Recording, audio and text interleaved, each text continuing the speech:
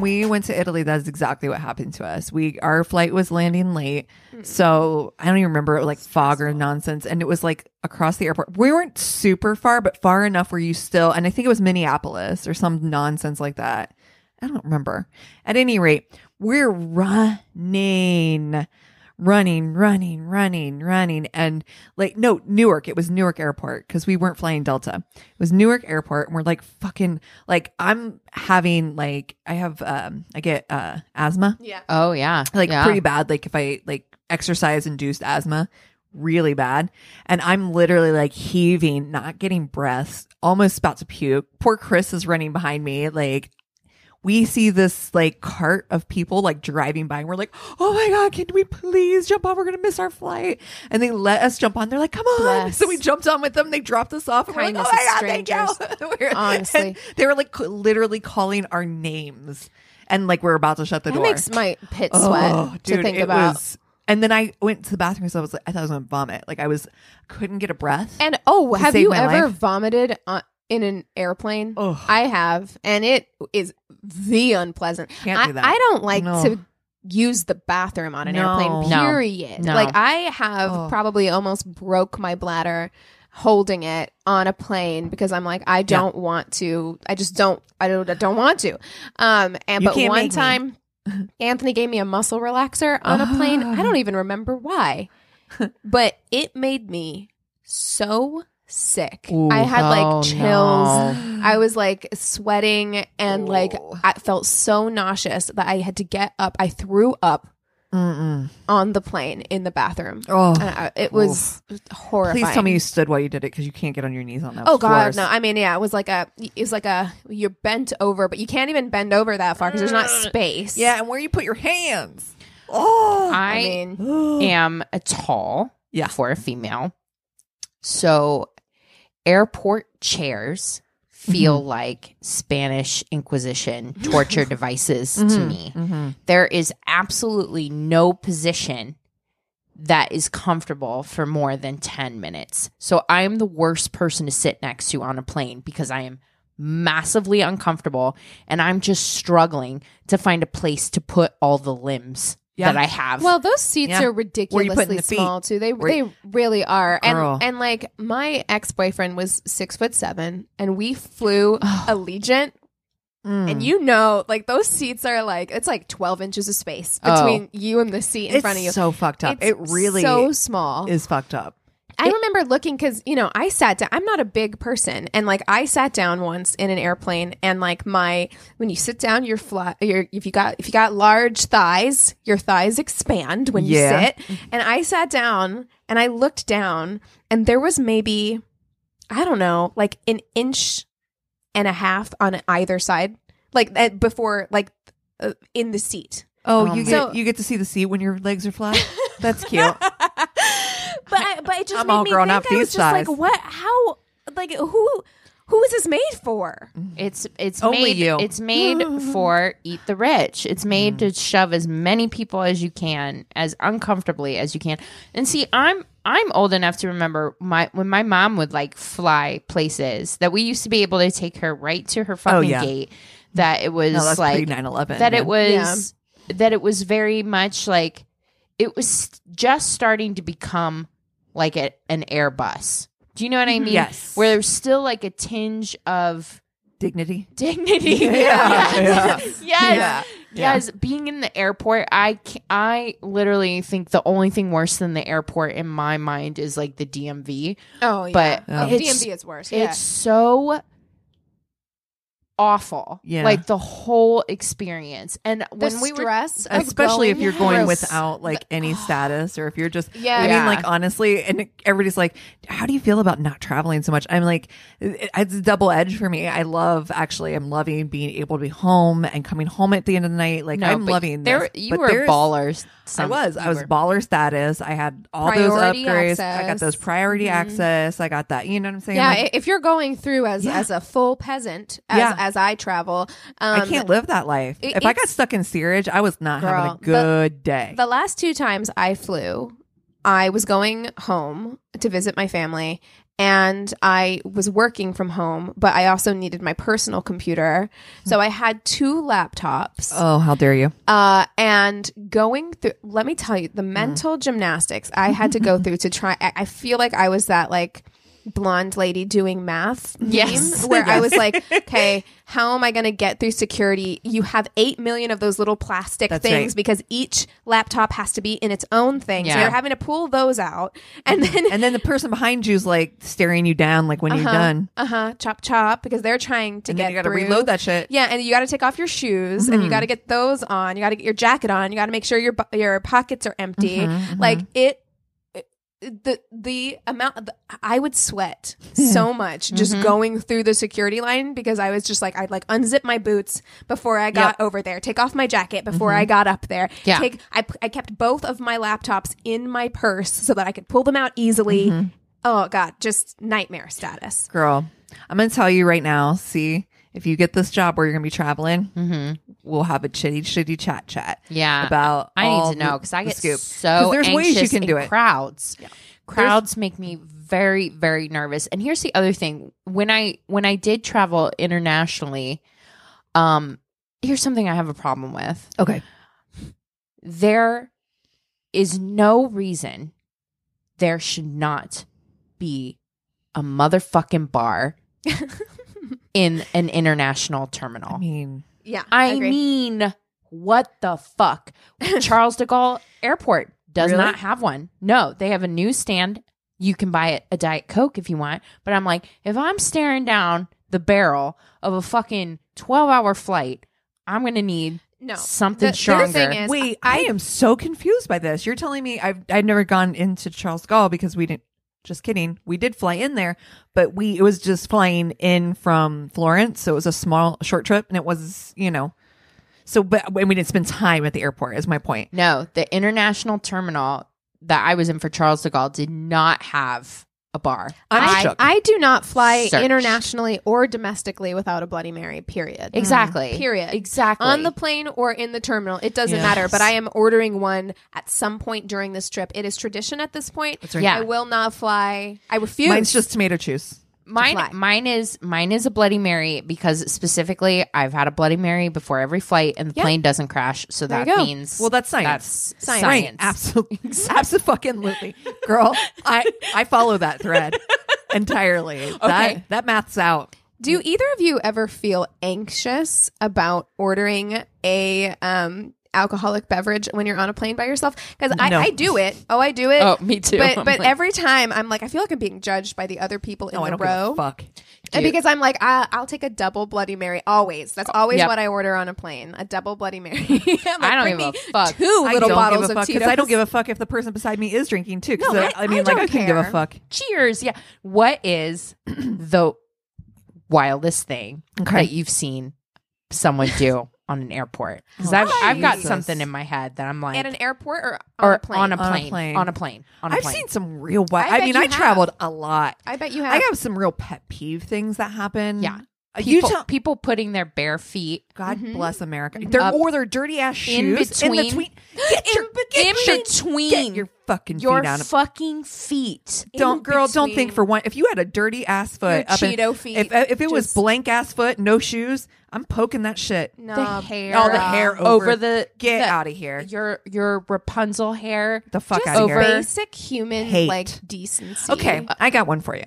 Okay. This one really, really bothers me. Okay. Actually, I have a few things that I want to talk about. Now we've triggered me. She's like, this is what we play for. This is what I've been waiting for. I've waited years for this podcast. Yes. Okay. First of all, I hate when it's cold somewhere, right? You're in Detroit, you're in Columbus, you're wherever. And they specifically say, please do not put your coats in the overhead until everyone has put their baggage away. You always got that big white motherfucker. Karen and Kevin's just putting their coats in there. It's always a Kevin. It's Kevins and Chads all day with their big ass fucking fluffy ass coats, not even trying to put it on their bag, just taking up fucking space. Yep. Always. There's always someone doing that. I always put my backpack underneath my seat because that is what human courtesy looks like, you fucking monsters. People putting their purses. How to. Yes, I've seen it. Sometimes, and you got the bulkhead people who have to put their shit up there and they have nowhere to put their shit because you got these morons. I sometimes wonder, like, if just something about being on a plane makes people think, like, it's just such a like blinders, blinders on where it's just like me. Yeah, and there's no thought of other people sometimes because you just like you watching people. Like I one time, and I will never do this again, but when I was living out of town and I flew home to Ohio, I took a red eye one time, which I do not like. I hate them too. too. Red eye. But I won't do it anymore. also was in a middle seat, ma'am, and I do not like being touched by strangers. So the airport and airplanes are hell for me in that respect. But this person was all up in my physical to the point where they're like, do you mind? No. That happened to They're me. on me. That happened to me. And an internet, I think we talked about this on this podcast. I think people do shit like that on purpose. Like, I think you want to get murdered today? Why? Yeah. No, I think that there's like people who are creeps like that who would just like try to like creep in on your space and shit. I'd be like, I'd have words. Like, I'd be like, do you mind? There was this woman. I think I told you guys this on this podcast, but there was this woman when we were flying to Korea. We were flying to Seoul. And it's a long flight, and we were in the middle. I was in a middle seat on an international flight. No. And this woman, she like took her shoes off. She made made her home in her seat next to me. I am like, cringing. Yeah, she like she was all like, her stuff was everywhere. It's like she spread out, like all of her shit was everywhere. No. And then she was like trying to lay down. I don't know where her feet were, probably in the seat in front of us. Oh no! But her upper body was like leaning up against me, like up against my. I was like, not. No. I'm gonna say it right here. Going on the record. Ladies, people cannot treat you like that. You can tell people to back the fuck up off you. Right. You don't. No, I'm not your fucking sleeping bag, your fucking pillow. I don't know you, I don't want you in my space. Please do not touch me. And guess what? What are you going to do? What are you going to say? No, no, fucking get off of me. Yeah. Or I am going to call the flight attendant. It's such a Karen-y fucking move. But like, I'm 911, but I'm just like, come on. No, it's rude. It's like rude. You are completely invading people's personal space. It is so invasive. It's so invasive. Ugh. It's so uncomfortable. You know, you have me. This was years ago. Kicking my chair. Amen. Preach it. Super non-confrontational Christina, like super Midwestern, was just like suffer in silence. This is fine. But yeah. Oh man. But yeah, that's traveling stresses me out. Okay, stresses me out. This brings me to another thing that I want to talk to you guys about planes. Yes, you go first. Oh, sorry, you're still talking planes. I just didn't want to go. Okay, still talking planes. Cool.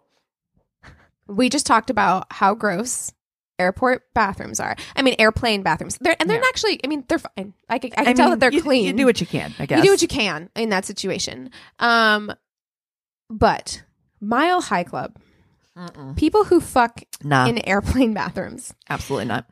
Why? I'm not in the mood. No. I am not in Thank you. the no, fucking and mood. my anxiety being like, fucking little Jimmy has to take a shit and we're in here. Like, there's 2 bathrooms. Like, thinking about people waiting for you. No. Also, it's uncomfortable. Like, those things are so small. Like, how? Like, they're like, oh, you sit on the sink. And I'm like, what sink? It's like 4 inches wide. Yeah. I've never, there's nothing about being on an airplane that I'm like, I'm uncomfortable.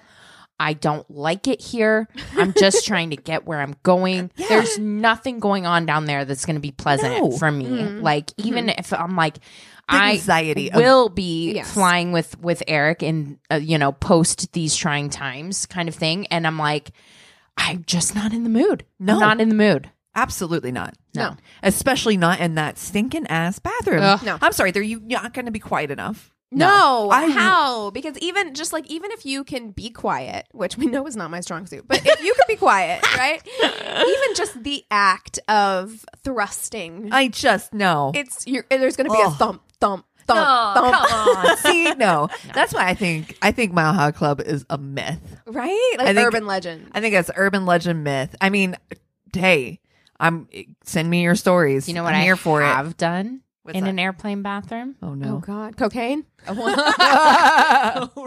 off the seat. No, vaped. Now it's really difficult because you lose pressure. So I mean, I'll say here, and only on the international flight because it was like 8 hours, and I was going to murder somebody. So I did it. I snuck in. I got away with it. Oh shit! I did it. I don't recommend this. No, it was bad. It was bad. And do as I say, not as I do. Since gotten nicotine gum for when I fly. Good idea. And it is what it is. Yeah. Don't try that at home. It didn't work very well, like I said, because you're up so high, the pressure. It just doesn't work. It leaks everywhere. It doesn't work. You can't even really do it. I never even thought about that. Yeah. Interessante. Indeed. Don't do it. Okay. One more thing. Yeah. Mm-hmm. Okay. This is controversial. Okay.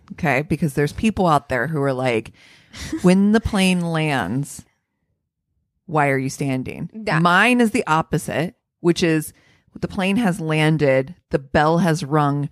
Get out of your fucking seat and away from me immediately. Thank you. If not sooner. Thank you. Stand the fuck up. I stand. Up. I'm ready. Get out of the way. I'm ready. I'm not saying if you're in the middle seat, stand up, or you're in the window seat, but if you're in the aisle seat, stand up, start getting your stuff so that when it's time to get off this fucking plane, we can get off this motherfucking plane. Here are my thoughts. Okay. Because I am typically team don't stand up, but that's because if I have to choose, I always choose a window seat so that I can lean up against it and sleep. Mm-hmm. So that is typically where I sit. And to me, I don't see any, because if I do stand up, then I'm just sitting there with my neck crooked like this, like underneath the overhead, waiting. But my back has been in that crick for longer. I would rather just stay seated. And then the other part of that, but if you're in the aisle, completely different. But if you are in the aisle, do not be that asshole who is in row 27, girl, who stands up before everybody else and tries to get their shit and get ahead. Row by row. We go row by row. Yes. There's rules. There are rules. Unless they have come on and announced. Yes. There has been times when they come on and they're like, indeed. Hey, if you we have a few people that are running late. So if everybody could just stay tight for just a minute. Then don't be that dick. Yeah. Who stands up and when blocks you don't, everybody. Mm-hmm. Yes. Yeah. We're in agreement. Okay. Yes. Okay. I'm so glad we got that out. I've been holding that. I didn't even realize. I feel like a weight's been lifted. We got to get people ready to travel again. Yes. These are really important tips. And they're especially important because people have forgotten how to act. Like being in quarantine, I have been out and I'm now fully vaxxed. Praise. But I have been out amongst the masses. A few times, not a lot. I haven't eaten inside anywhere, but I have eaten outdoors. And the way people are behaving, because they're troubling. all like they're all like partially feral now, and like they completely forgot their table manners. Like they just have no like concept of like how they're supposed to behave in public. So I can only imagine what flying is gonna be like with people who like they don't know how to act. Period. I saw somebody pull in to the grocery store and pull in and park and hit another car the other day and just drive off and then pull out, and I mean they scraped the fuck out of the side of this car furious. And then they just drove off making eye contact with us standing about the gate. I'm like, people. And then we went into the grocery store and you just like I'm somebody, Midwestern will like nod to people or sometimes say hi, or I'll make eye contact with people, and people are just like, girl, it's Mad Max. Fogged. It is over. Mad Max in the grocery store for real. Like you have to go in there. Girl, Instacart. Ready, with a plan. like with a plan. I saw a guy at the grocery store.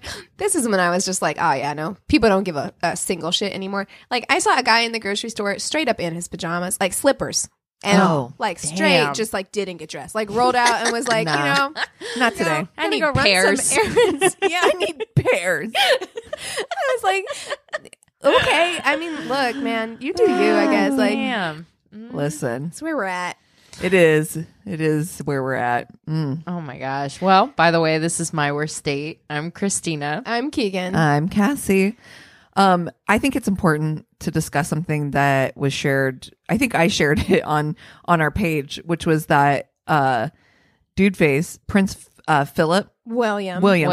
Prince William was apparently somehow voted hottest bald. Who voted? It had to have been some weird random website. Like this was not agreed upon by the masses. And this is as someone who like, I thought Prince William when he was young, when I was a kid, I was like, oh, he's so cute. Like when he was like, a teenager, I was like, oh, Prince William is so cute.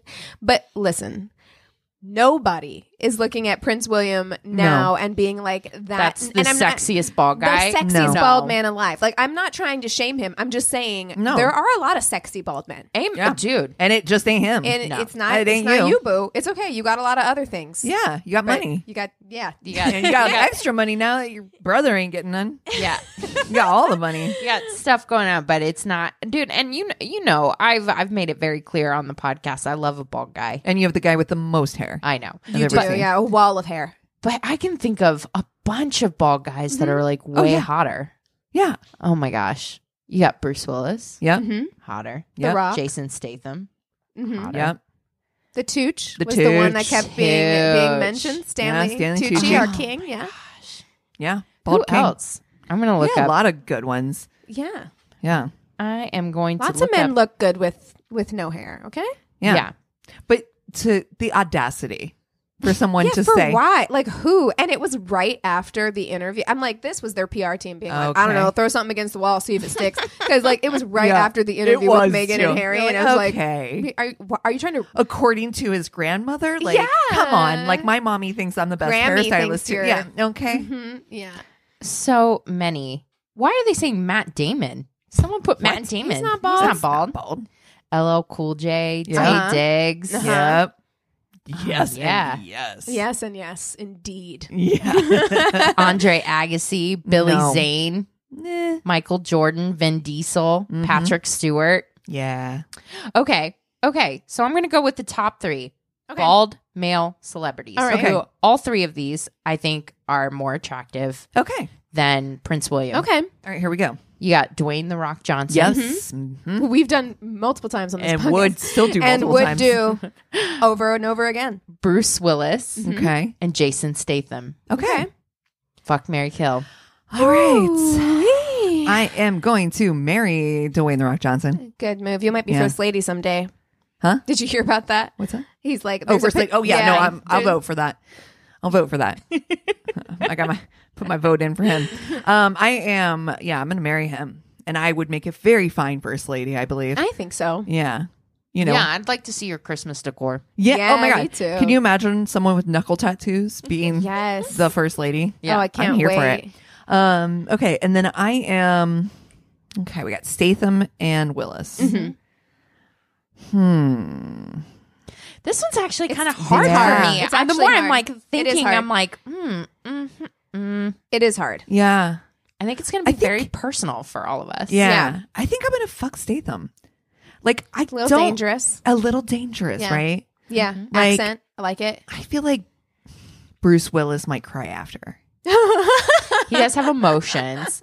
He can be a little like cheesy sometimes. I kind of like cheese though. I think, this was so hard. It's very hard. It's very hard. I know. I couldn't even say I'm going to kill. But I guess that's what I'm doing. It's been inferred. Yes. Yeah. Statham, yeah. You're right. Danger. There's an edge. There's an edge, right? which I do like. I'm gonna marry Jason Statham. Okay. You I'm would. Here for that accent. I'm okay. here for that highway to the danger zone. I'm here for. But you know what? He's somebody who seems tough and is tough, but would then make you pancakes in the morning. Oh, you know? Like, I get that vibe. I feel like I would do things sexually with him. Yeah. That are like very exciting and like, but he would be sweet. He would be the person that would wake up early. He would. And You already got pancakes, yeah, and just be like fresh a squeezed total orange gentleman. juice. Yeah, he'll break somebody's hand for like touching your butt in public. Yeah, but he will make you breakfast in the morning. You know. Yeah. I'm like blushing. My face is I know. hot. I think it's. Yeah, I think that's a good vibe for me. It's good. I like that for you. And then I think I'm going to have a really fantastic, fun one-night stand with The Rock. Yeah. Yeah. It's a good one. That's a good one. Yeah. I think he'd be fun. I think sex with him would be like super just like fun. And I think the whole night it'd be like drinks. I can see him having fun with the friend group. Yes. Like, it'd just be fun. Total fun. I don't have a vibe with him that I think... It's the barbecue house for sure. Yeah. Oh, yeah. Yeah. He's got a real nice pool with a waterfall. That's right. Yeah. That's right. Okay. So I actually like Bruce Willis. I like the relationship that he had with Demi Moore and Ashton Kutcher, and that they were able to like make that whole co-parenting situation work. You know, it sealed the deal for me. Yeah. With Bruce Willis. That blues band. Oh God. The thing that everyone tries to forget, but it happened. But you know what? I like a little cheese. I do like a little cheese. However, I also feel like The Rock's a little cheesy. Oh yeah, the right kind of cheese. And he's it's like a Gouda. Yeah, and he's fun. I'm gonna marry The Rock. Oh yeah, I think that's a gonna good be vibe. a fun vibe. I'll be honest. I will back out of the first lady position because you know what? You guys, you'd make such a fabulous first lady. Thank you so much. And I would vote for you. Times 100. Much. You guys would be a power couple. Oh my gosh, thank you so much. Yeah. I'm gonna have like social causes, my first lady like thing. Oh, I'm gonna be so excited to decorate for Christmas. So you guys are all gonna come over for Christmas. Oh, I am stoked. Yes. Okay, so I'm gonna marry The Rock. I too am gonna fuck Jason Statham. I think there's danger. There is a there. sexual energy there that I can get behind. I have a very clear, vivid image in front of yeah, exactly. Either way. Him like saying something really dirty in my ear in that accent, like from behind me, and I'm like, he is the one. It. He's the one that you can most easily picture having sex with. Like he has there's a very strong sexual energy emanating palpable off of that man. Yes. Palpable. Yeah. Yes. Allegedly. Allegedly. Yes. So I am gonna. These are just our opinions. None of these views are. We do not know these men. Yet. And then I'm gonna. Yet. Do you know them? Can you hook us up? At Jason Statham. Shoot your shot. And I'm gonna go ahead and kill Bruce Willis. Nothing personal. Yeah. You know, the others make more sense. Yeah.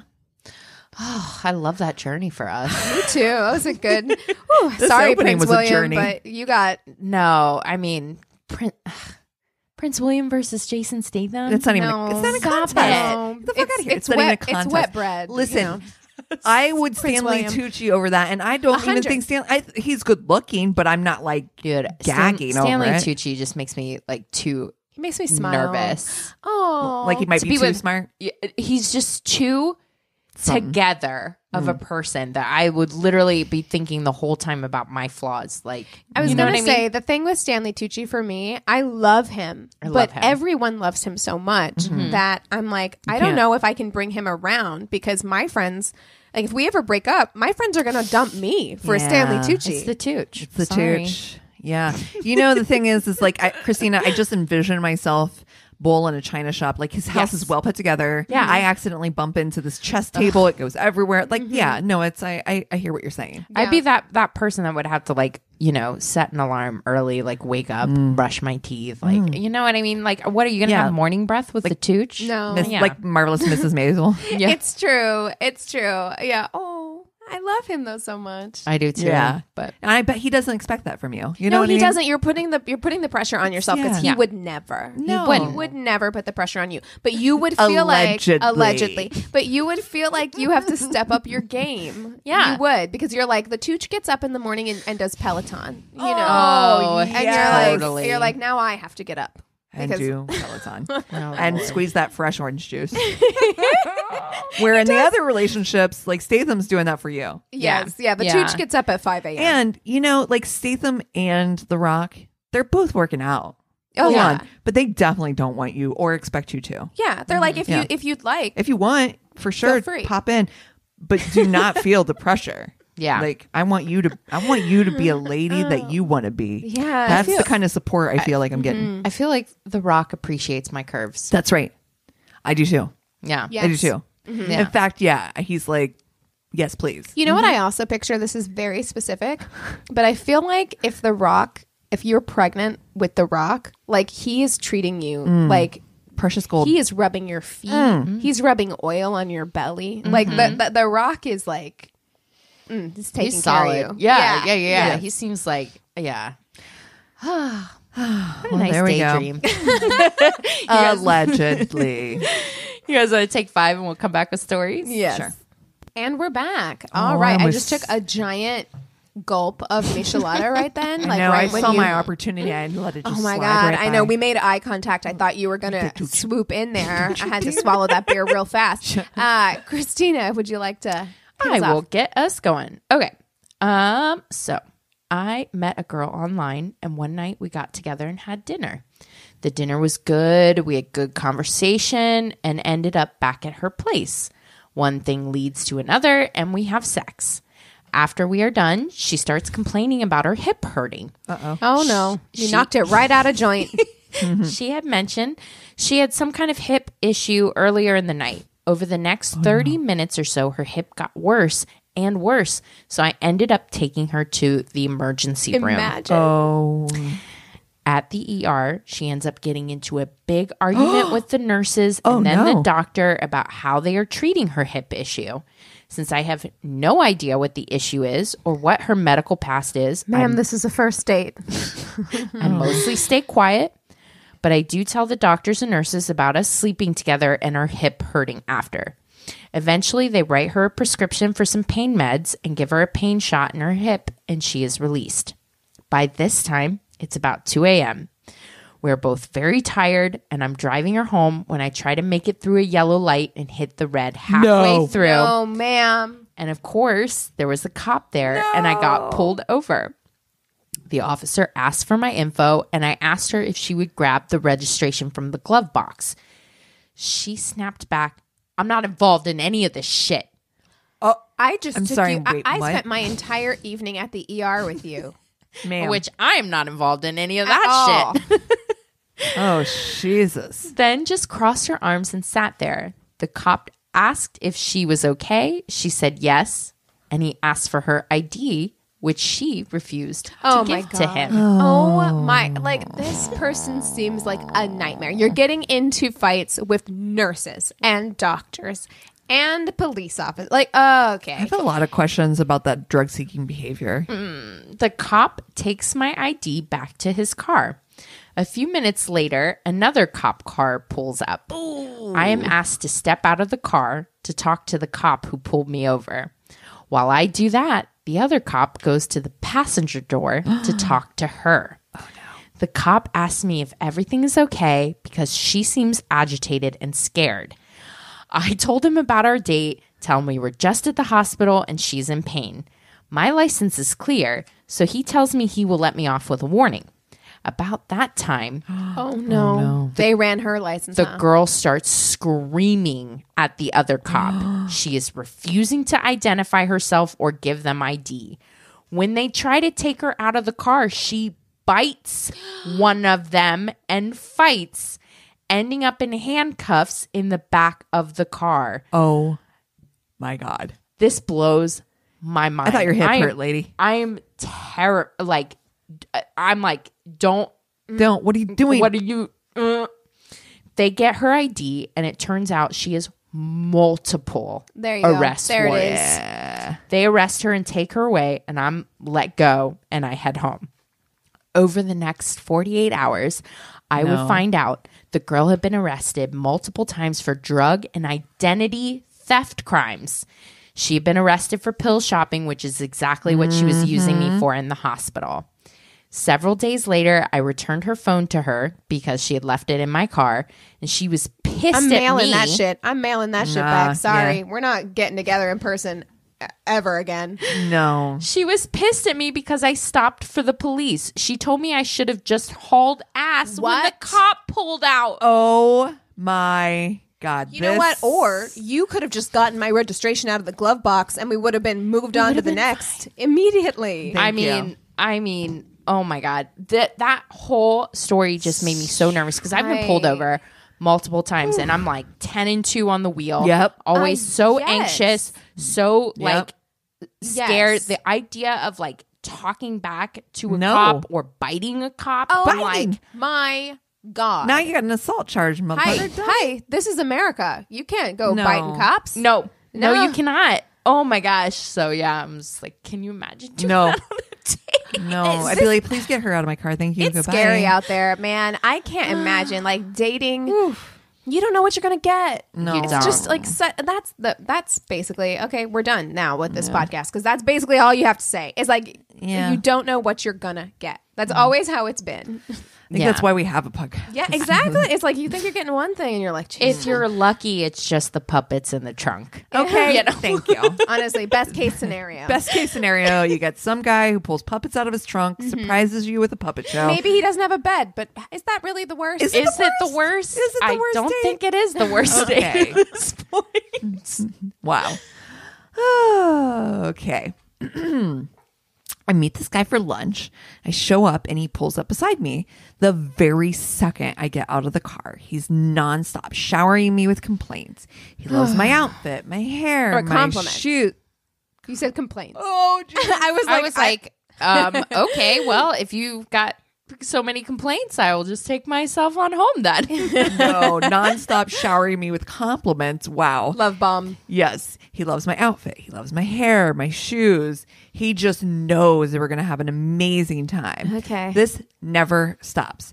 I was, according to him, the hottest, funniest, smartest, most incredible thing on the planet, and he would not stop letting me know it. It's like the opposite of last week's story. Yes. But it makes me just as uncomfortable. Yeah, I'm going to Equally side eye uncomfortable. just as much. Like, why? Yeah. Before the server can come back with our drink order, he had grabbed my arm across the table. Wow, you have no hair on your arms. Okay. Do you just like have any body hair? What the fuck? This smooth move segues him into caressing my arm and eventually attempting to hold my hand. This all happens within under 5 minutes. Are you Gomez Adams? Like, I don't why are you please get off my arm. Why are you touching me like this? When our server comes back, he made a weird joke about us going to the restroom together in front of her. I was mortified. I wouldn't like that. I don't like it. He then suddenly, and without provocation, decided to tell me that he loves eating pussy. It's his favorite thing. Okey-dokey. And he's really great at it. Sure you are. He insisted on sitting next to me after I said that I wasn't comfortable with it and asked him to stay across from me. He actually scoffed at me before he moved seats and... No. Now you're pinned in. I know, right? Ugh. I stuck it out for the sheer sake of being polite, but once it became clear that he was actually married and looking for an affair, I had to nope the fuck out of there. Okie dokie. I feel like that you took a turn. took a turn. Oh my goodness. And it's that's why the love bombing, the all that stuff to make you Trying to win you over. So you're like, Gross. I hate it. Thanks. Okay. Hate it. So this is from someone who works at a restaurant. Oh, I love these. Yeah, I love these too, who got to witness a bad date. A few years back, I was working at Pizza Hut as a driver. Yes. We had the smallest store in the area, and there were no booths or tables for customers. You come in to pay and leave. Right? Bye. We've all been in, like, it's like you come in, you pick up your pizza, you fucking leave. You get the fuck out. Yeah. So there is one small bench, barely able to seat two inside the door. We all know what this looks like. Yep. Mm-hmm. This couple, in quotes, probably freshmen, come in, and the lad nervously orders a single medium pizza. The whole time ordering it, he was trying to be very literate and use a bunch of old English sounding phrases to sound appealing or smart or something. We've also met people like this, right? God. They're like, I'm like, sorry, this is not like Shakespeare. You're ordering a pizza at Pizza Hut. My face is hot. I don't love it. Fast forward the 10 minutes of cooking time he spent crammed on that tiny bench with the girl who was visually uncomfortable, but also either too polite or too nervous to leave. I was hoping they'd leave and take it to the car or to the park. No. But no, he started trying to hand feed her pizza on a bench too small to comfortably seat two. No. With 3 to 4 customers in line less than 2 feet from them, and drivers constantly having to step over their legs to get out of the store. Oh my God, that's so awkward. It's so awkward. In between the cringy one another bite offers, I'm all good. Feeding her pizza. No, thank you. No, thank you. She was practically shaking at this point and closing her eyes out of embarrassment. That was a big mistake because he slips in for a kiss instead of pizza. No. Regrettably, it worked and she threw up on the rest of the pizza in his lap. Oh, no. She bolts and runs off. He tries to order another pizza to go because, quote, she didn't get to finish it. She'll like it if I bring her another. Oh, sweet baby. Oh, no. This poor girl. Oh, my God. Who obviously didn't want to be there. Why are you even on a date with this person? Because... Listen, like old school Pizza Hut back in the day was the J. Can't say enough. It was so good. Can't say it enough. Awesome. Mm-hmm. If you were in a show at school, where'd you go after? Yeah. Pizza Hut. Yep. Yeah. If you were in a choir, where'd you go afterwards? Pizza Hut. But this was clearly not at that time because like those Pizza Huts, like back in the day, like those Pizza Huts were sit down anymore. No, and occasionally you'll see like a building that you knew was a Pizza Hut because there was a very specific shape to them, and now it's like a FedEx Kinko's, right? You know, right. like 100%. But at the time, I mean, like Pizza Huts were like sit down restaurants with like buffets, red booth, right? And like the pizza was like decent, yeah. Like that. Oh God, they had that buttery, crust, that one. That so God, buttery. that buttery crust. Bitch. Oh my God, girl, so good. Pan pizza. But this was obviously not that. Like you're sitting. Oh my God. Oh my God, I want pan pizza right now. Out only. Like, it is not dine in. No. Why are you trying to hand feed her a piece of pizza? My secondhand embarrassment makes me just literally, I like unzipped my skin suit and walked out. Oh, honey. Oh my gosh. Okay. Well, I have quite the Tainted Love story. I for you guys. am ready. So, my Tainted Love was found in a feverish perusal of many different 48 Hours episodes. Amazing. I mean, I know we've talked about it many times, but like I can't emphasize enough how hard it is sometimes to find a story. It's like because it's not just a crime or like a murder. It's there has to be specific. something specifically like about relationships or dating. And you don't want to do something that's like been done recently by like somebody else. Like it's like it's a lot sometimes. You want to do something that like you're excited about too. So I am going to be doing a story about the Children of Thunder. I don't know what this is. I can't fucking wait. Okay. This sounds like a cult. This sounds like everything. Okay. So Selena Bishop was a beautiful 22-year-old girl with many friends, especially close to her mother, Jennifer. Now, Jennifer Villerin had fallen head over heels in love many years earlier with Elvin Bishop, a famous blues rock guitarist. In fact, the song Fooled Around and Fell in Love was written about Jennifer. Oh, Elvin. What an interesting first name. You know that song, right? I fooled around and fell in love. Okay, yes. Now that you've sang yes. That's about Jennifer. Aww. So, however, she was not about that rock star wife life, and the romance crumbled, leaving her a single mother. A family friend claims the relationship between mother and daughter was extremely close, more of a best friend situation, and that Selena had grown into a responsible and driven young woman.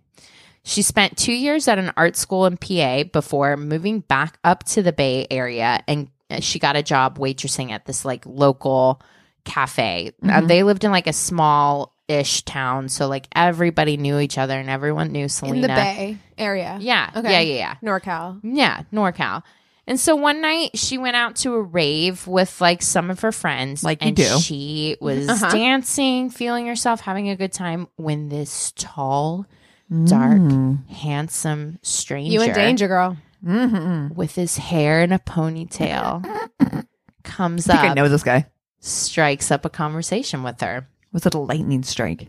Was it? Yes. It was a thunder strike. Thunder. He introduced himself as Jordan, and the two started dating pretty much immediately, with Selena bragging to all her friends and family about him. Now, her friends and family were a little uneasy about it for a couple of reasons. I bet. So I want you guys to pretend I come to you. Okay. We're here for you. You know I'm how the one we who's are. going to side eye. Here we go. I am head over heels with this man named He sounds Jordan. great. Jordan. I met him dancing. He's probably the one. Tell me a little about him. Okay. So he wouldn't tell her his last name, Okay. his Don't love phone that. number, or allow her to take pictures of him. No. No. And I'm always the one who's supportive on these, but this one is a no for me. What year did this happen? 2000. No. Nope. Where's MySpace? Nothing? No. No, we are in the 21st century. Sir. No, we're done. He's just And Jordan. what's his name? Okay. Oh, just of course. Jordan. You're not course. Cher, all right? Like, Of course, his we're- name's Jordan too, right? You don't need to ask him personal questions about Okay, himself. Sebastian. Okay? Like, Come on. ugh. Leave me alone, Mom. No, I wish a motherfucker would with my friends. You know, if the, Keegan and I would be showing up with our big hats and our big sunnies on, like in the corner. Like, I mean, I will say that Amazon is trying to sell me on via Facebook ads. They are trying to sell me binoculars that you don't have to hold on. They look like sunglasses, but they're like binoculars. It Bitch, I know and I you. was like, I see you seeing me. your I appreciate FBI it. agent's like, you might want to try these. Yeah, listen, Really get in good. You on might the- need these. Yeah, on the drama. So it was also imperative to him that he would not meet anyone important in her life. What? Okay. What? Who the fuck you think you are? She's 20. Jordan. How old is she? She's 22. Okay. So her mom was a little concerned and You like think? got together with, and you know, Jennifer was like younger herself. She's like, I don't like this. I'm getting a bad vibe.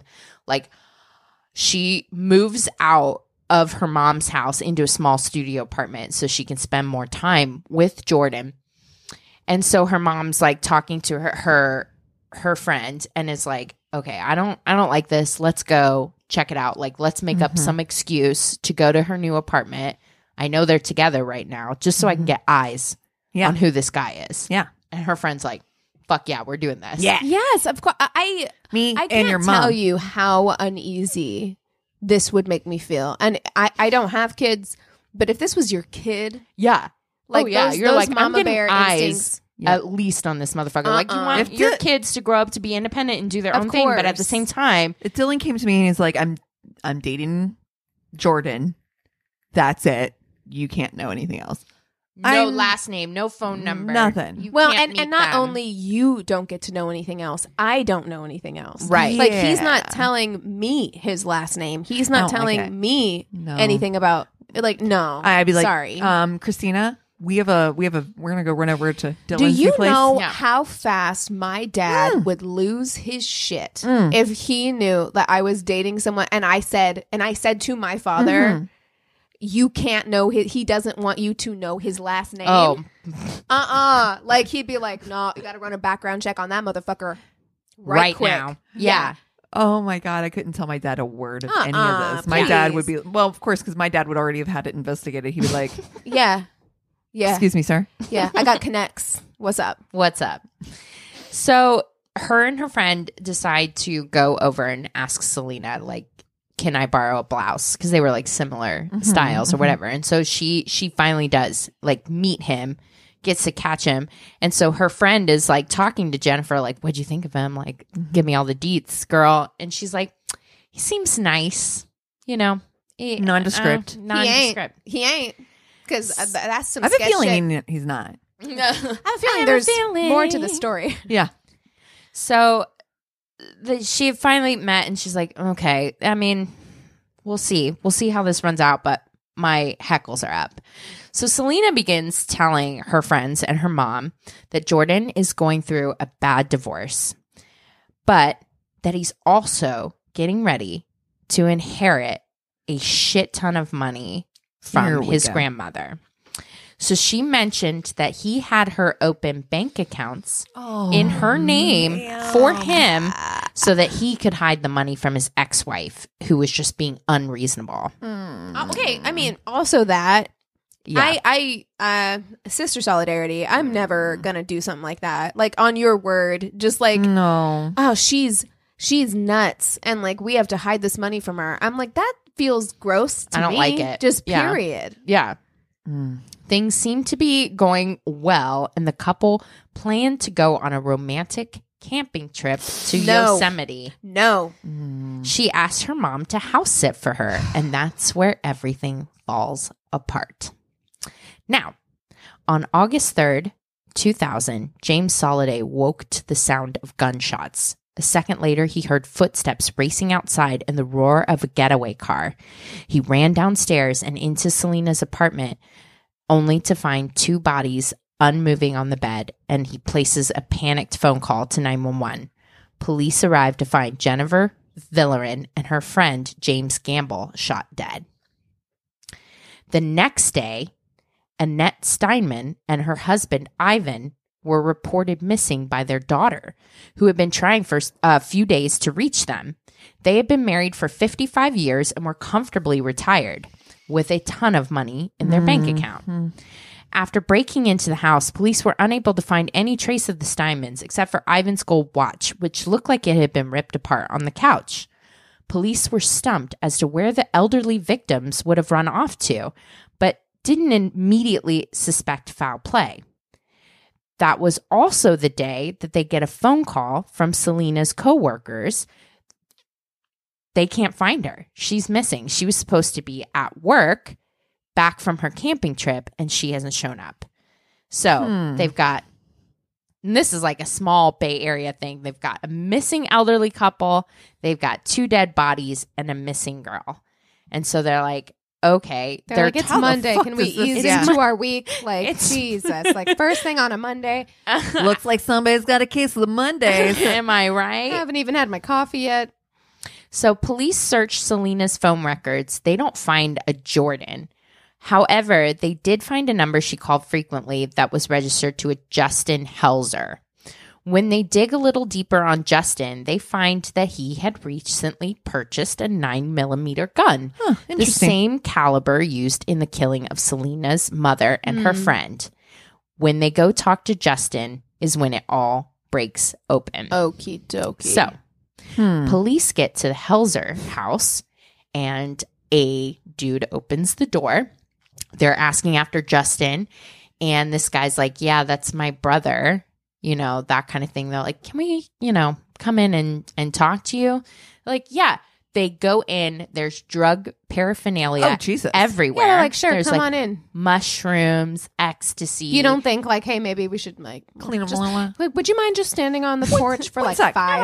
Just like a How about I fiver. come out? Yeah. Yeah. Like, oh, how about I'll come out So here. police are like, yeah, y'all are under arrest. And so there's Ew.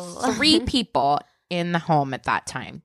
Don Goodman, Taylor Helzer. Well, his name's Glenn Taylor Helzer, but he goes by Taylor, and Justin Helzer. So like, we're going to come down to the station. We're going to figure out you're under arrest for possession. Yeah, and, how and that sort of stupid. thing. Yeah. To just, way to get yourself Dude, also, arrested. if I'm in the house and I know there's cops at the door, there is a back door, right? Of Yeah. said place. Well, funny that you mention that because Taylor found that back door. And Yeah. as they're arresting him, Taylor takes off. He's out in the neighborhood. He's running.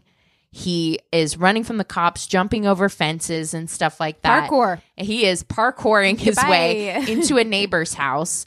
He threatens this neighbor, like, to try to help him, like, disguise himself. So she gives him her husband's clothes. He uses a knife to cut his ponytail off. Wow. And then he's jumping fences and jumps right into the arms of a cop. ponytails. So he's caught anyways. Absolute dumb piece of shit. Why wouldn't you have just stayed where you were? They're not, I mean, they're going to canvass the neighborhood, but they're not going to go into every house. Right. Just stay where you're at, no? Yeah. So Listen, They're don't not very smart. take Look. advice from me. Don't. they're under arrest for those charges. They're going to talk to them about what they know about Selena. Well, another call comes in to the station because there are 9 black duffel bags that were found in a river completely filled with body parts. No. 9. I was hoping it was going to be 9. money. I'm not going to lie. And Me too. it Or is drugs. just mixed and matched pieces. Oh my God. my Oh God. my God. Imagine you're the person that found that. Oh my Terrifying. God. Right? You That's never the sleep scariest again. Never. thing I've ever heard You in my never life. sleep again. Ever. So, What a Monday. Huh? Right. Still. Jesus We're still on Monday, right? Christ. Jesus. oh my gosh. Still on the same day. Yeah. So they're like, this is a lot. Okay, what the fuck is going on here? So they start digging into the Helzer pasts. So I'm going to tell you about Justin and Taylor Helzer. Normal kids. No one who In knew quotes. In quotes. Air the quotes, scare Helzer quotes. boys as children suspected they'd grow up to be what they ended up being. Raised by devout Mormon parents in Martinez, a cozy town 50 minutes drive northeast of San Francisco, the Helzers had a relatively normal childhood. Now, Glenn, who went by Taylor, was the charming, gregarious older brother. Justin was more introverted, but he was a member of the high school wrestling team and youth group leader at their church. Now, here's the other thing. I listened to a podcast episode called Cults, and they were talking about, they were like very devout Mormons, but more than that, Taylor's grandfather used to tell the family that like Jesus would come up to his porch and have conversations with him. Okay. And Taylor's parents believed the grandfather. Of course. they Wait, did. so what you're telling me is that Jesus has not come to your porch? Yeah. I mean, that's an every Sunday. I thought that was common. we have Well, tea when and you crumpets. see 2 footprints, it's actually Stop it. Stop it. He was carrying he you was all carrying along. you All along. on the porch. On the porch. So Taylor got to learn like soups early that like if you tell people that you talk to Jesus, you get special treatment, right? So I see where this is going. Prophet. Yes. oldest Uh-huh. brother, and so he begins to get Visits on the soups porch. into religion. He's like, guess what, Mom? Jesus talks to me too. And she's And like, she's oh my like, God. That's awesome. You're amazing. And they just drill into Justin the whole time. Like, you listen to your brother. Always follow your brother. Your brother's special. He's got something going. He was on the fast track too. by the time he was like 15, 16, he was already like a priest in the LDS. That's what they called, like, he went to Brazil on a missionary trip, and he had I did watch the 48 Hours on this. Yes. Okay. He had a knack for convincing people, and then he started to believe that something was messed up with the Mormon religion. The second coming was happening. Jesus told him, and in his head, he didn't say Jesus, it was spirits. Spirit told me that the second coming is going to happen, and we need to be warrior priests, because that the Mormon faith is like falling apart. We need to be warrior priests. Is this what Lori Day was part of? Oh, it sounds like it. So his brother was like, okay, I'm supposed to follow you. You know, you know Mommy better. And Daddy Mommy, told Daddy me. told me too. And they end up meeting John Goodwin, it's such a sad story, because when you have somebody that has been diagnosed like as a narcissistic personality disorder and a sociopath, they can identify people that are in crisis And vulnerable. and vulnerable people that, and he's just And they prey on that. skilled Yeah. manipulator. Not only that, his mother helped him out and did him one solid by putting him in this like self-help seminar thing. Oh, It made no. me How to think of- meet friends and influence people. Yeah, or it was make called friends. like Impact America or something like that. And it was just like, it literally taught him everything he needed to know about how to break down people. That's the thing about stuff like that. Like, they always say that. Like, they say that Charles Manson, it was that Yeah. book, How to Make Friends and Influence People. Like, Yep. which can be very good for people who are trying to figure out how to navigate yeah. socially. Who aren't sociopaths. Right. Yeah. But in the hands of a sociopath or a narcissist, it's very dangerous. Yeah. Very. Because it's like, here's how to prey on people, essentially. Yeah. Oh. So she was somebody that had gone through a divorce, was like at one point living in her car, had attempted suicide. She was at a Mormon murder mystery party, and she's Taylor, who was described as like good looking, charismatic, gregarious, made a beeline for her. Yeah. And she was, mousy and not conventionally attractive, and like was blown away that He a was man into like her. Taylor was talking to her. So And I she don't was trust just people like, who are too good looking. That's right. Then this is when it helps to have low self-esteem, because I'm just like, no, I don't trust this No, whatsoever. I don't like it. In fact, I'm going to run the other way. If you're too good looking and you're approaching me, I'm like, I don't trust this. I don't trust this I at all. don't want to buy that. it doesn't take long before like Dawn is under Taylor's wing and is pretty much like willing to do whatever he wants to do. Now his plan is to get a bunch of Brazilian orphans, train them as an army to take over the Mormon church. Why? Why? I have questions. So many. Please. It's Where to it's a start? lot. Where Yeah. to start? Children.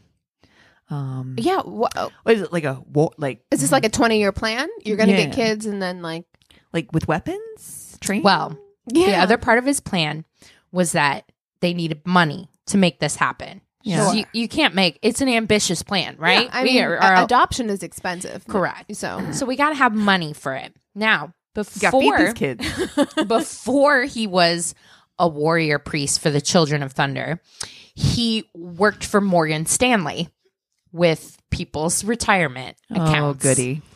And that's where the Steinmans came in that they were one of his clients.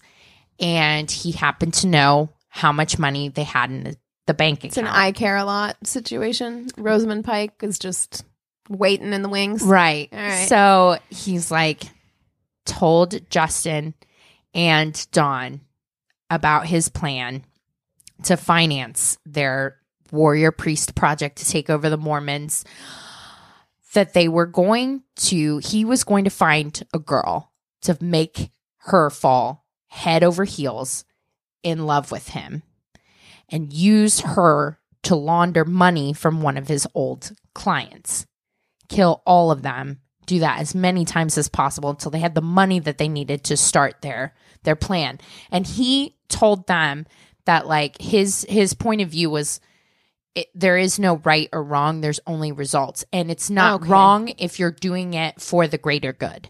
And you're doing it if Spirit is telling me that we need to do this to prevent Satan from winning, then you're on the side of right. So even if it's violent, it doesn't matter. It's for the right. And they bought it big time. Wow. So that's how, I mean, it unravels quickly from there. You know, once the body parts are discovered, police talk to neighbors, other people associated with Helzers, and they actually have to get a cult deprogrammer to come in and talk to Don in order to, they realize quickly on like what a hold he has over her. Yeah, and it takes time, but the full scope of the story, it starts with them, you know, seducing Selena, who had no idea any of this was going on. They kidnapped the Steinmans and are pretty much like what they did and how they thought they were going to get away with this is ridiculous because they kidnap them. They make them write checks out for a total of $100,000. They call the bank and they're like, yeah, you know, my name's Selena and my grandparents are writing me checks for $100,000 so I can get a surgery that I need to get. And they're like, okay, well, just bring in identification or whatever. You can cash the check. So they dress Dawn up in like this giant country hat. What do you call it? Cowboy hat? Cowboy hat. Country hat. They put her in a wheelchair and like some kind of weird garish disguise. So you're drawing more attention to exactly. Exactly. Like the bank manager that they ended up like, that's weird. Interviewing later was like, yeah, no, it was weird from the start. I put a hold on the checks and it was very memorable because it was such a strange thing. Whereas so if I remember you had just like come in, normal, done the least. Yes, they did the most. They did the most, literally. And also, can I just say, like, what a fucking nightmare to be in. Like, this stuff is terrible regardless, but when you're old, it's like you've lived your whole life. Yeah, and you're just ready to chill. You know, for this to happen, for something so terrifying to happen to you when, like, you're old. Yeah. Like, I can't imagine. Horrible. And it's the most. And, you know, Taylor was managed to keep his hands mostly clean and made Justin do a lot of the dirty work, especially with the dismembering of the bodies. But after they take care of that, he goes and like takes care of Selena. And it's just sad because you read articles at that time while it was happening, while Selena was missing, there were some people that were like, is she in on this? Like her mom's dead, like that sort of thing, all the speculation. And she was not. She was a pawn in this incredibly ridiculous, elaborate scheme. I mean, the whole Children of Thunder thing comes from a passage, and it's supposedly Sons of Thunder is the Bible passage, but he's because like, let's Dawn, make it a little more progressive. Being inclusive. Yeah. Dawn was there, so it's Children of Thunder. Diversity. Yeah. Representation matters. Yeah. So, yeah, and as for, where was I? The Dawn thing, they get arrested. They're figuring it out. They put the pieces together, so they go to trial. And everyone's convicted. I think Dawn got the lightest sentence of all because they had the cult programmer and she testified against them. So she got like 38 years. Wow. Both of the brothers got death sentences. Oh, wow. So Taylor is still on death row. Gruesome Justin murders. Spent time in prison. And really, there's not a lot on it, but just from what I'm seeing, it looks like he really took it hard. That Justin's the Jordan. No, Taylor's the Jordan. Okay. So Taylor pled guilty and was like, yeah, I did that, and they sentenced him to death. Justin's lawyers tried to say like he lived under the shadow of his brother and like manipulated. I will say, like, I mean, by no means should he not have to suffer the consequences of his actions. He absolutely should. But like, his parents, growing up in like a highly religious household where your parents are telling you like, yeah, it's God's will essentially for you to do what your brother tells you to do. It would be tremendously difficult. Like it would be really hard. And I'm by no means saying that like he shouldn't have been sentenced to what he was sentenced to. But I also do believe, having grown up in a very religious world, I could see that happening. Like, yeah. Well, it gets, he was in prison and I don't know if it was remorse or just the totality of everything or just being on death row in San Quentin, which sounds fucking terrible. Yeah. So he tries to commit suicide in like 2013 by using a pen to gouge his eyes out. Oh, that's not the way to do it. God. Whoa. Yeah, which blinds him and gives him brain damage. Oh my God. Doesn't work. He lives through that first attempt. He was successful on his second attempt by hanging himself with a sheet. So Justin Helzer is no longer with us, but his brother Taylor is still on death row, which is... And there are a lot more details about the Children of Thunder thing. That is the most gruesome I decided to share because it is a very, very intense story. Like T to B. And the podcast episode, it's a podcast cult is so, if you are real in depth, is very, that's interesting, very in depth. And so there's a lot more. They talk to a lot more people about the crime and a lot of stuff that's involved. But the thing that stuck out to me was just like how terrible it is. Like this young, beautiful woman, Selena, who got really excited, met a guy at a party. Like, don't ignore those red signs, flags, Yeah. those signs. If your intuition will tell you if something isn't right, and like not knowing somebody's last name is a big pretty one. Big fucking red flag. It is. It's a big one. Yeah. I mean, I don't care how good looking you are. Yeah, and it's like, it's one thing if it's like, oh, okay, like whatever, it's like a one night stand, hookup, but it's a yeah. hookup. But if you're gonna start dating somebody, it's different. It's got to be two-sided. You can't date somebody that's not going to give you their last name. No, it didn't even give her his real first name. I mean, I always, every time, and I just assume you're married. Yeah, well, or something. Absolutely. When we talk about tainted love stories, though, like, it always just highlights to me how wild those feelings are, like how wild those feelings of love can be. Oh yeah, that just make you abandon reality, common sense. Yeah, just like common sense, reality, because it's easy to look at it from the outside and be like, what? Oh yeah, moving in with somebody that you've only been dating for a couple of months, raising your hand here, like you get lucky when it works out, you get unlucky when it doesn't, and you just don't. Like, you don't always. But you knew Eric's last name before you moved in. Right? I did. True. I did. That's I fair did enough. have that going for me. You did. You'd actually already met his dad, I think, at this point. Yeah. So there was that, which was good. But I mean, it's just like those feelings are so strong, and they're not always rational. Well, especially in your early 20s. Right. You got hormones and other things. Your frontal lobe isn't fully developed. All of those things. But yeah, I mean. These stories always make me think that it's just so wild how somebody who is otherwise smart and rational and like great in every other like aspect of their life can fall apart. Oh yeah, over something like this, just because it doesn't make sense. That's how whole like Love Is Blind.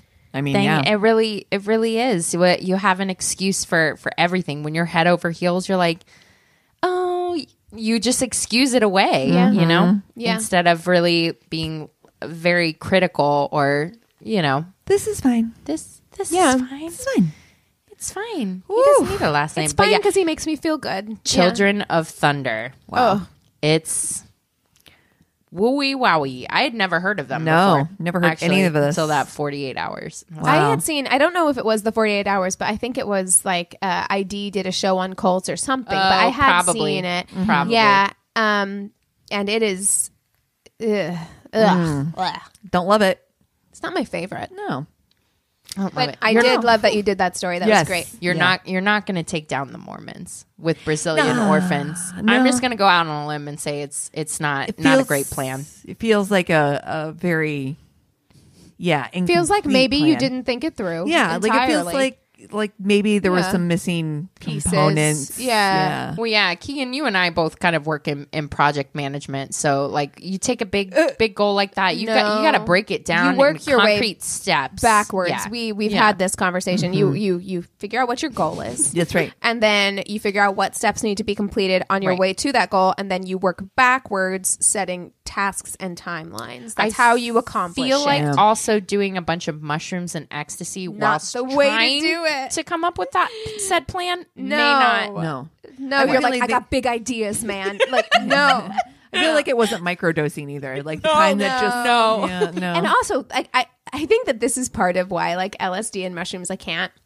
Because I'm like, it's also just such a huge time suck. Yeah. Because it's like if you don't get that mushrooms, back. you are gone for like 8 to 10 hours. Yeah. Yeah. Like your day is gone. Okay. You don't Lost the have day. time to plan No. anything else. Like you're just you got to just be okay with the fact that like nothing's getting done today. Right. You know? Yeah. Like, no. Woo. And I have such a shit memory. I need somebody there just to be What did I like say? transcript Yes, for me. exactly. Like you just stay sober and I'm just going to give you a bunch of ideas. Well, you know what? I bet you his brother Jordan would have done that. Yeah. He's like, I'm going to go on a trip. Whatever I mumble, just write it down. Yep. And we'll review when I come back to Earth. Mm-hmm. Okay? Oh my gosh. But yeah, I didn't even know you can call it a cult because it was 3 people. Right? But I was just thinking that. I'm like, where are the rest 3. of them? But they gave themselves a name, so I feel like that But counts. they got the orphans from Brazil. They didn't get that far. They didn't you're get right. that far. They never made No, it. that's part of They put it down On the to-do. on to-do list. Yeah. Never got done. They never got that check Yeah. mark in. Got it. And there's a bunch of other stuff too that they planned. They planned another way for them to get money was for them to like run an escort service or something like Which that. is Dawn. Just Dawn alone. It's just is Yeah. It's I think a plan that you come up with when you're doing a bunch of mushrooms with the backgrounds that they had. So yeah. Well, Okay. okie dokie. Oakley dokley. Well, what are you guys Well, watching? to be in the spirit of radical transparency, we are recording this back to back. We'd had to do 2 because I am flying home to Ohio, whisking myself away to the pleasant shores of Galleon. Shores of the landlocked state of Ohio. The Great Lakes State.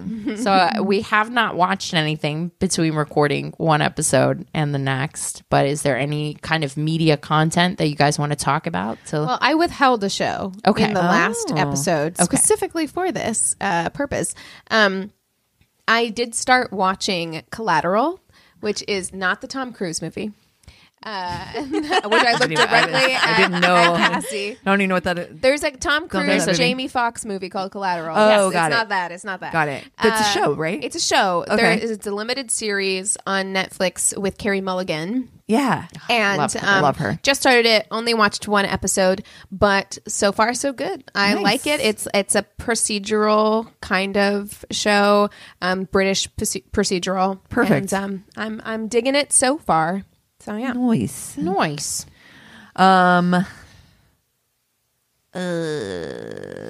Not really anything. That's okay too. I did watch something that I wanted to talk about, and I can't place it. It's something you mentioned. Oh, it's the one with the Riverside.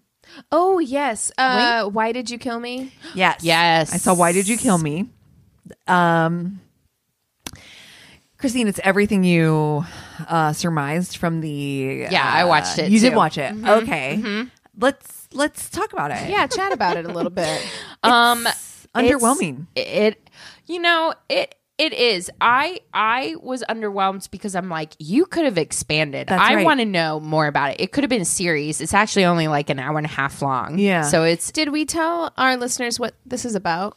Why Did You Kill Me is the story of a young girl who was in a car at the wrong place, wrong time, victim of a drive-by shooting. And the mother decides to go on a campaign to using her niece on MySpace to lure the killers into confessing. Which sounds very like compelling. It is, does. Dude, but I'll tell the you big who's thing- the unsung hero of that piece is the niece. Yeah. How much She's- was I was like, She did honey everything. child. She did it all. She did it all. And she like killed herself to do it. Like I mean, you can see Very she was emotionally a baby. intelligent. Okay. She was a baby. She's Yes. like a like young, like preteen. Having right? to pretend that she is her dead aunt, Cousin, cousin, right? Yeah. something. Cousin, right. Yeah. The thing is that here's what I will say is that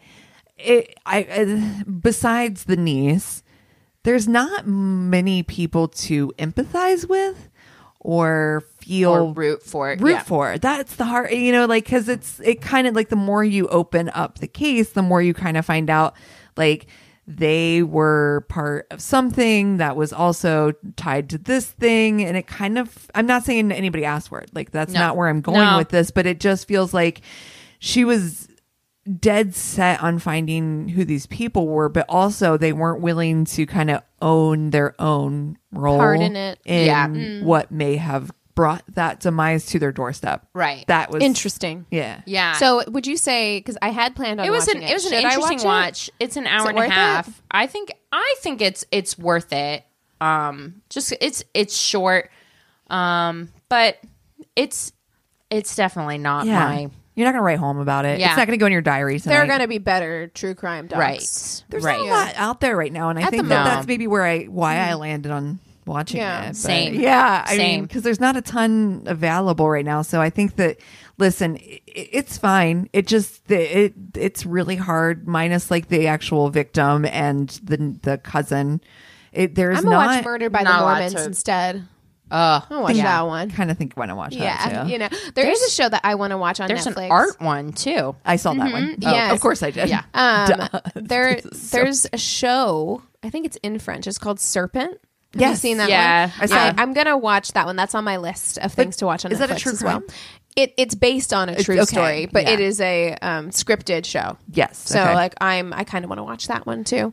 So there's things on my list. It's just Yeah. been really When? hard. It's But when? Yeah, and exactly. and in the time that I have, I mean, it's kind of the same thing. In the time that I have, how heavy do I really want to get? You know, like I could have been watching all of the Oscar-nominated movies. And the only movie I've watched in the last 2 weeks is Godzilla vs. Kong. So that should tell you about where What I'm do you- at mentally. Where are you know? watching the Oscars? Where? We hadn't even discussed it. I haven't Yeah. seen anything. So like, I've I'll seen definitely it all. gonna be I'm watching. filling out my I'm ballot. gonna watch it.